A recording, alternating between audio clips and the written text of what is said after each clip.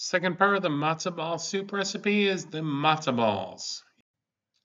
So the first thing you need to do is in a medium bowl, you need to crack the eggs, place them in there, and always use large eggs. Every recipe will always call for large eggs, even if it doesn't say it. Large eggs are a standard. You're going to want to take those eggs. You're going to want to beat them, and you're going to want to whip them really good. Don't get too crazy with it, but make sure that, you beat them well, they're mixed well, and getting ready for the next step. That's a big part of this recipe. As you can see by how far we beat the eggs and blended them together, this is perfect. This is what we're looking for. Nice yellow, all consistent. Next, you're going to want to add the matzo meal, salt, pepper, and mix well. Take care to ensure that all the matzo meal is incorporated into the egg mixture. Afterwards, you're going to want to refrigerate this mixture for about 30 minutes. This helps to get the mixture ready for the next steps. Once the mixture has sat in the refrigerator, you're going to want to make balls out of it, and don't laugh.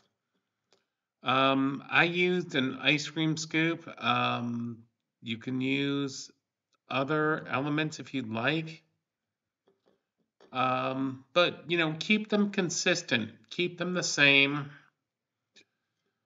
And definitely, plate them up like I'm doing here. And have them ready to drop in the next stage, which is going to be the boiling water to cook them. As we talked about before, get a pot of boiling water going and drop your balls in. Use the spoon that I just showed in the video. Gently lay them in there.